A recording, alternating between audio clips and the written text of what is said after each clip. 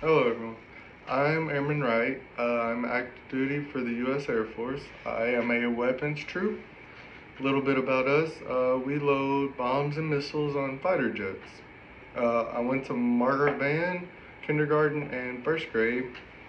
Did all my schooling, and after high school, I decided school was not for me, so I decided to go to work. A couple years later, I joined the military, and now I'm actually on my way to get my bachelor's degree. Today we are going to be reading Chapter 7 of Judy Moody Goes to College. Artitude.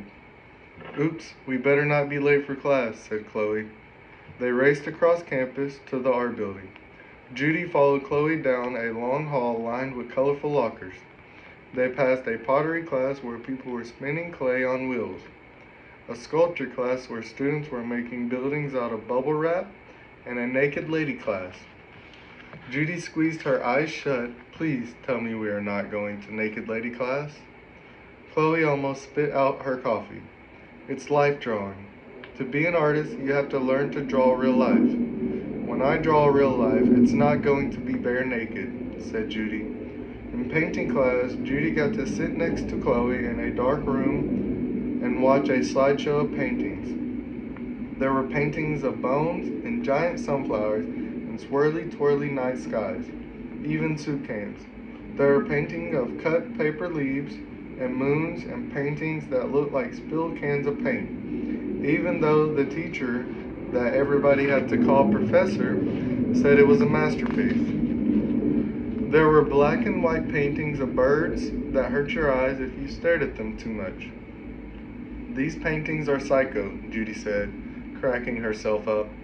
Chloe put her finger to her lips. In third grade, you're not allowed to talk when the teacher is talking either, Judy whispered. Same. The teacher, Mr. Professor who liked psycho paintings, was yakking on forever about shadows in every picture. Shadows this, shadows that, shadows here, shadows there. Shadows seem to be very way important in art. When the slideshow and the yakking were over, everybody got to make paintings of their own. Finally, Judy got to stand next to Chloe at a tall table and make a big giant mess. At college, it did not matter if paper scraps got all over the table. At college, it did not matter if paint dripped all over the floor. And at college, it did not matter how many supplies you used, even a whole entire bottle of sparkly blue glitter glue.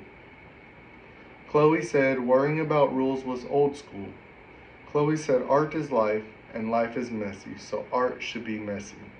At college, all that mattered was that you, 1, use your imagination, which Judy had loads and loads of, and 2, be yourself.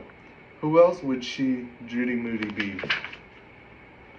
Judy was so busy using her imagination and being herself that she made 7 artworks in no time, including a monster Venus flytrap, a self-portrait cut into cubes, and a bad mood painting that looked a little like the spilled can of paint guy's masterpiece, and a dollop of Judy Moody thrown in. Chloe was painting a bowl of cherries sitting on a chair. Are you still working on the same painting? Judy asked. It takes a long time to paint a still life, said Chloe. Yeah, you might want to try finishing it while you're still in this life. It's only cherries. Judy turned her head sideways. Or is it a goldfish? Thanks a lot, said Chloe. You should put some polka dots in the background, said Judy, and it needs a cat or something. Chloe said she liked Judy's idea, but Judy did not see her painting any polka dots or cats. Just the same old cherries, not goldfish bowl. Judy picked up the squishy foam tray from under Chloe's real-life cherries. Do you mind if I use this to make a pop art painting like that soup can guy? Go for it, said Chloe. A pop art painting, Judy had just learned, was a painting of an everyday object. Something that you see all the time, like a soup can, and you don't even think about it. Then, when you paint it shocking pink or lemon yellow, all of a sudden it shocks you, and you think about it. Judy drew a Band-Aid in the foam tray, She poked lots of holes for Band-Aid holes. Then she smeared it with paint and pressed it over and over 9 times on one big piece of paper in lots of different neon bright colors. My pop art really pops, Judy told Chloe. You did that? Said Chloe. It looks fantastic. I mean it. Chloe still had not painted one single polka dot, not even a cat hair. Aren't you done yet? Judy asked. You are going to get an S for slow or a T for turtle in this class. Chloe laughed. Okay, let's go. I can finish this later. Judy gathered up all her paintings. I'm going to hang them in my bedroom like an art show. I think this one's my best. She pointed to her pop art painting. I call it Portrait of a Band-Aid Not Soup Can Without Shadows, Deluxe Edition. I like how you signed it just Jude, said Chloe. That's my artist name.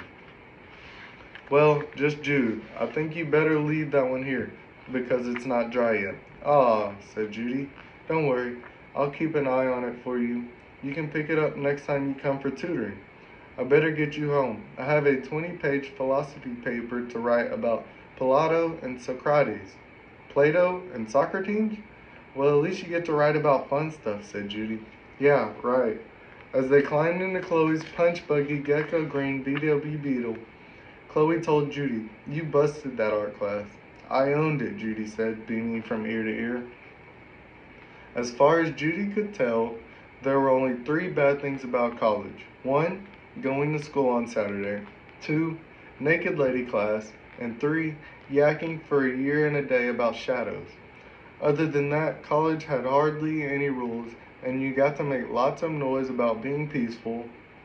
You got to have sleepovers every night with your roomies like Bethany Wigmore, and play drums with peeps like Paul, and hang out in tents that did not have any attitude, and eat burgers made of veggies all day, and change boring old ordinary stuff into art.